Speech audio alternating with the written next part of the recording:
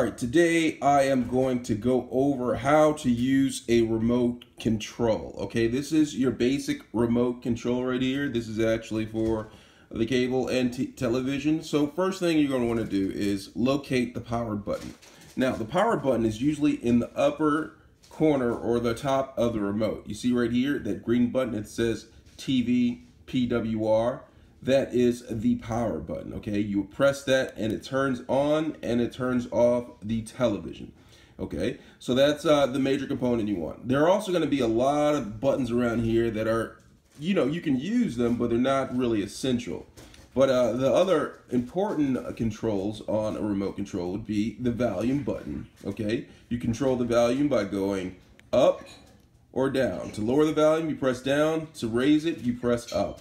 And there's also a mute button to where you can just turn off the sound all at once by pressing the mute button. You see on this remote control, it is in the center. So you press mute, okay, and that mutes the television. Another control that's really valuable is the channel up and down button. Right here to the right, you have the channel up will increase the channel from 1 to 2 to 3 to 4 and so on.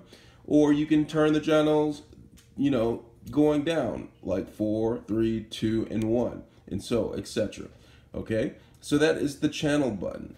All right, we're gonna go down, and most remote controls, pretty much all remote controls, have it to where you can enter the channel by doing that. And that's how you use a remote control. Thanks a lot. Let me know if you have any questions.